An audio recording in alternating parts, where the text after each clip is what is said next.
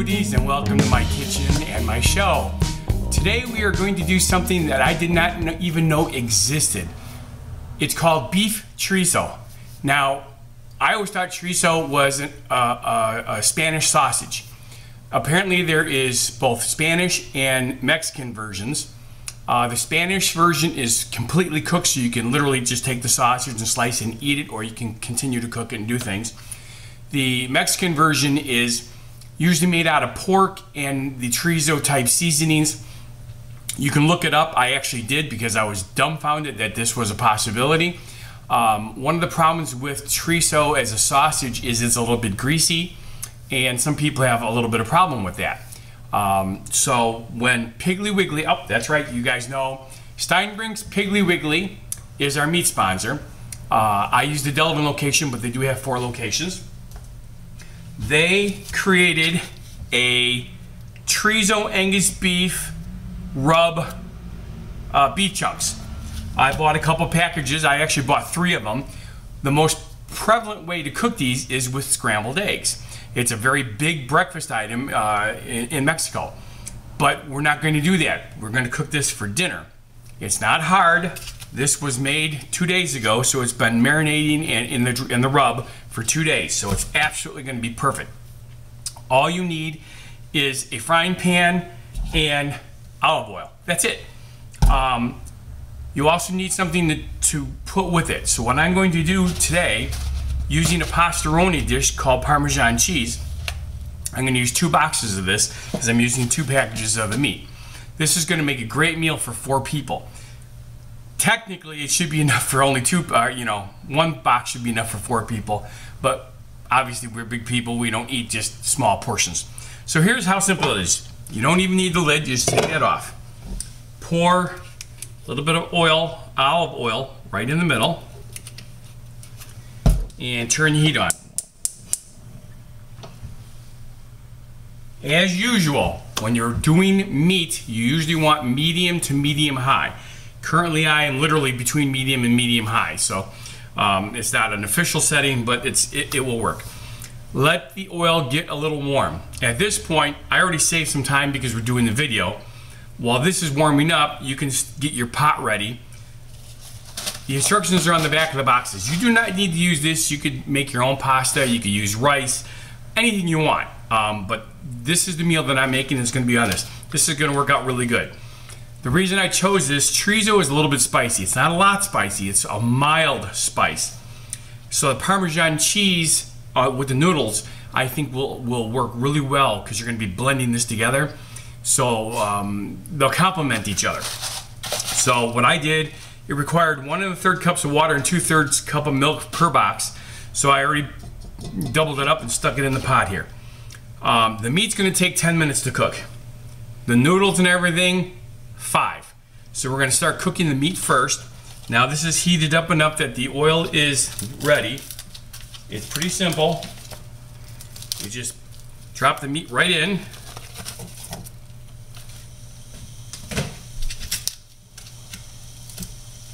Okay. Oops. You can see the chorizo spices. Break it up a little bit because obviously they're still stuck together.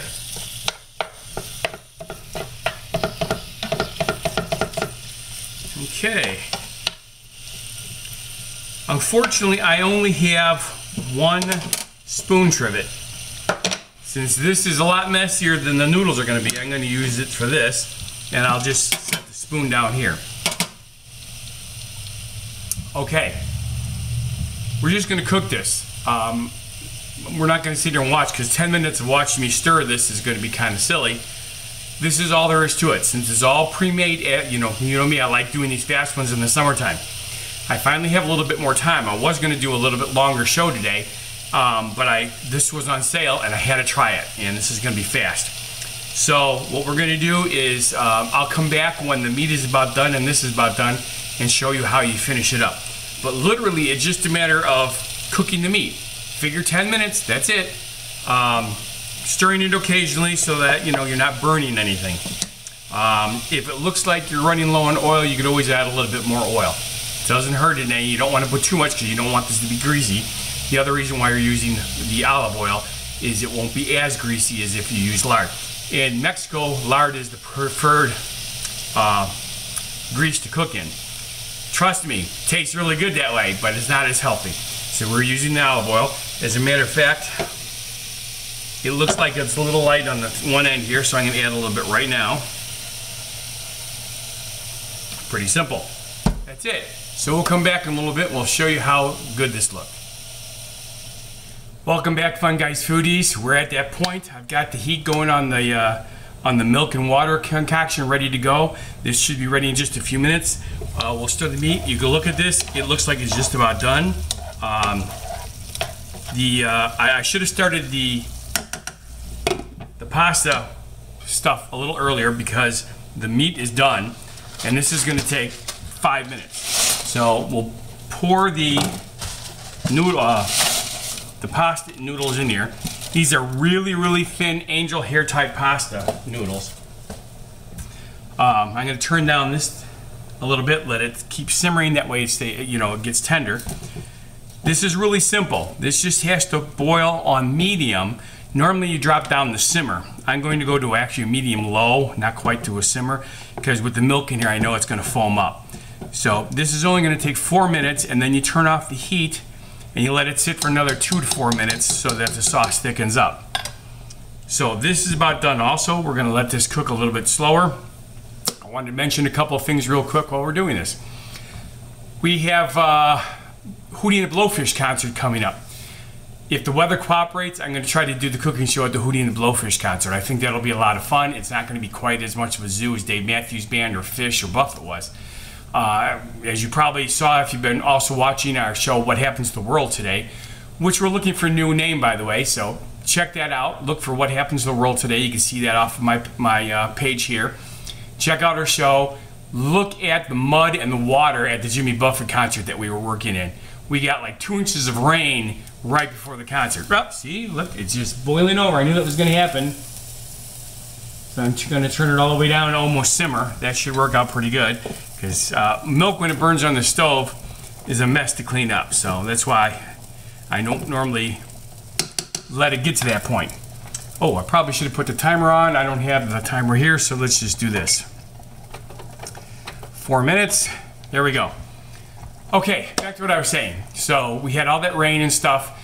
The fish concert, 98 degrees and 76 dew point. It was disgusting. And of course, if you watch any of my shows like the Zach Brown concert last year, you can see my 6-foot commercial grill that I'm cooking. That grill cooks at about 600 degrees right up into my face because there's no vents on the bottom. All that heat goes straight up to me. It was kind of interesting because I literally drink a full gallon of water and 2 bottles of tea and 4 bottles of soda in the 6 hours that I'm there. That's how hot and insane it gets. But anyway, let's get back to this real quick. Yeah, see, this is all done. I decided to use the lid so that it didn't make such a mess because, as you can see, a little bit of orange splatter.